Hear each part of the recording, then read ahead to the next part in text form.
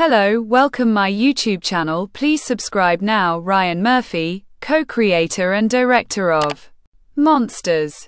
The Lyle and Eric Menendez story, a dramatized retelling of the murder of Jose and Mary Louise, Kitty, Menendez at their Beverly Hills home in 1989, shares how Kim Kardashian gained interest in the case.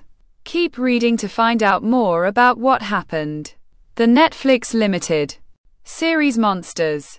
The Lyle and Eric Menendez story offers 9 episodes for viewers to watch.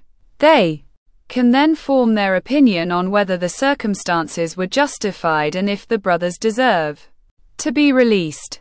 An unaffiliated documentary, The Menendez Broth, before the release of the show. Kardashian reached out to Monsters creator Murphy. Kim starred in Murphy's American Horror Story Delicate alongside Emma Roberts, which premiered in September of 2023 and resumed in April earlier this year after the 2023 Hollywood strikes.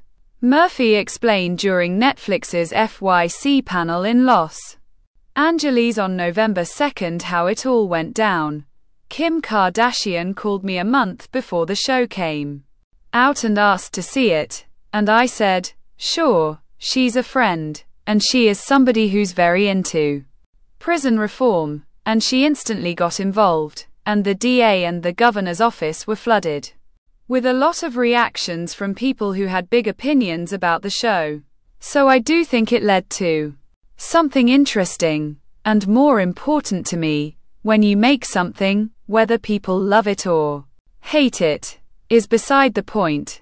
Does it launch a conversation about something? I think the show definitely did that in a way that co-creator Ian Brennan and I were very proud of. The legal team for the Menendez brothers requested clemency for their clients on October 28, 2024, who were convicted of 2 counts of first-degree murder with special circumstances for lying in wait in addition to charges of conspiracy to commit murder in 1996 for the murders committed in 1989 of Jose and Kitty Menendez. In April, Variety Actors on Actors, Conversation with Monsters star Chloe Sevigny, Kardashian discussed her childhood connection to the brothers.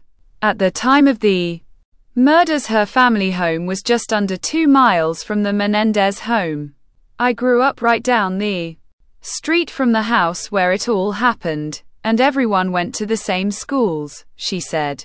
I remember hearing about the case, but my dad drove me by the house and told me the story.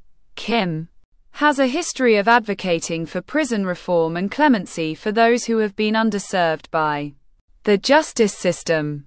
She has posted in support of the brothers on her Instagram and visited the brothers in prison. I have spent time with Lyle and Eric. They are not monsters. They are kind, intelligent, and honest men, Kim said in her NBC News opinion piece. Had this crime been committed and trialed today, I believe the outcome would have been dramatically different. I also strongly believe that they were denied a fair second trial and that the exclusion of crucial abuse evidence denied Eric and Lyle the opportunity to fully present their case, further undermining the fairness of their conviction. We owe it to those little boys who lost their childhoods, who never had a chance to be heard, helped, or saved.